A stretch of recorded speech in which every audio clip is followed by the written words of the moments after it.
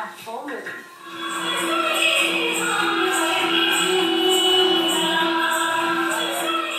Yomari Punhi is one of the biggest festivals to mark the first full moon of the new year. People from Nepal celebrate this special time in hopes of wealth, prosperity, and good health.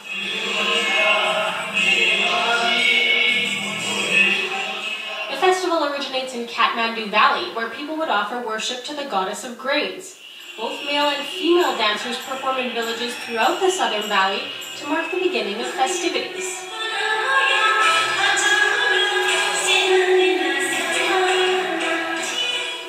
Here in Edmonton, celebrations start with the lighting of a traditional oil lamp. And since the festival falls at the end of the rice harvest season, a special treat is served. Yomari is a rice flour pastry. The dough is shaped like a fig and filled with brown cane sugar and sesame seeds.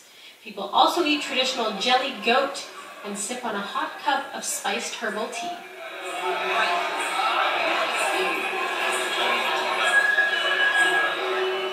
Celebrations are spread out over the course of 4 days, with the end of the festival marking the first day of the winter season.